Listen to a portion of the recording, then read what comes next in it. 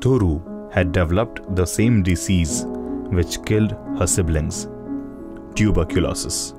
From my lips broke a cry, such as anguish may wring. Sing, said God in reply. Chant, poor little thing.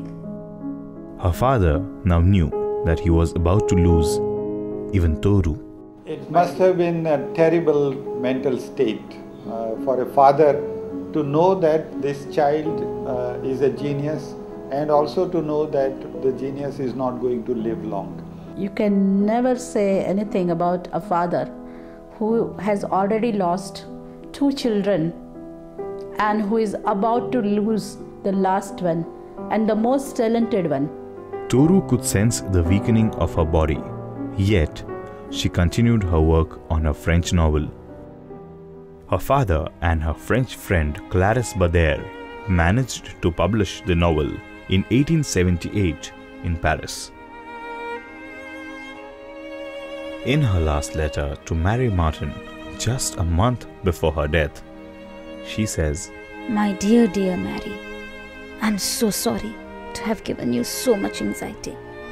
Indeed, I would not write, dear. The fever and coughing still continues. Thank you very much, dear, for all your kind letters, but most of all, for your friendship. Toru Dutt, the mother of Indo-French and Indo-Anglian writing, left this world merely at the age of 21.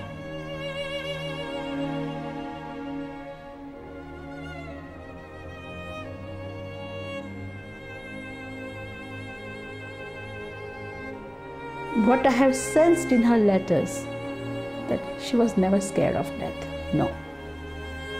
She believed that there is a life after death, which becomes glorious if you are close to God, if you are close to yourself, and if you do your best, then there is no death. In the face of that kind of destiny, she created great literature, and she really went on living in a heroic manner.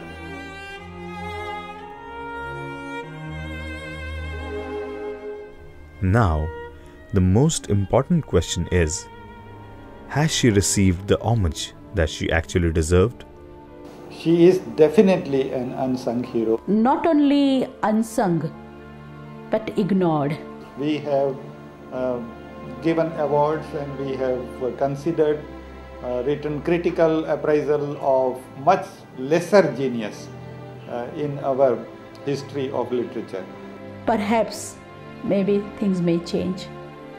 Yeah, I wish, hope and pray that she will not remain an unsung hero of India anymore.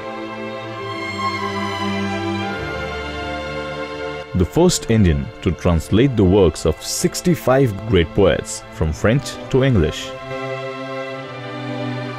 The first Indian to have written a novel in English. The first and the only Indian woman who has written a French novel. The first Indian to translate the most difficult verses of Indian mythology from Sanskrit to English. And yet forgotten, lost in the darkness of time.